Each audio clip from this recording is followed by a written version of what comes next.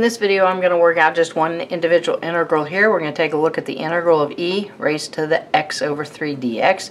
This is going to be a straight u substitution integral, one that would have been shown or used very early on in calculus as soon as you start learning that U-substitution method. Alright, for those beginning calc students though, so we can see this a little bit easier, what I'm going to do is I'm going to take this and I'm going to rewrite it. I'm going to pull the 1/3 out so that that just shows as a coefficient in front of that x. Alright, that sometimes will help definitely beginning calc students to be able to take that derivative a little bit easier there.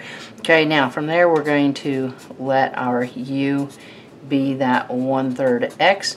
Write it like that. It's easy to take the derivative. I can take the derivative there and get a 1/3 with my dx. I'm going to go ahead and solve all the way down for dx. So in other words, multiplying by that reciprocal, I'm going to get a 3 du is equal to dx. Okay, so coming back up here, I'm going to make my substitutions. I'll have an e raised to the u. Changing the dx for what that equals, I'll have a 3 du.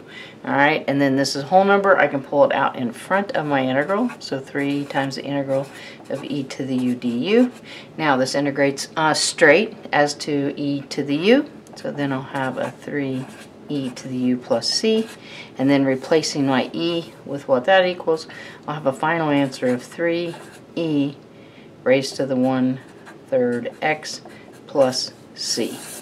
So very definitely a straightforward beginning U-substitution integral. Alright, and mainly the reason I did is for those very beginning students, just showing them that sometimes rewriting something algebraically like that just kind of makes things a little bit easier.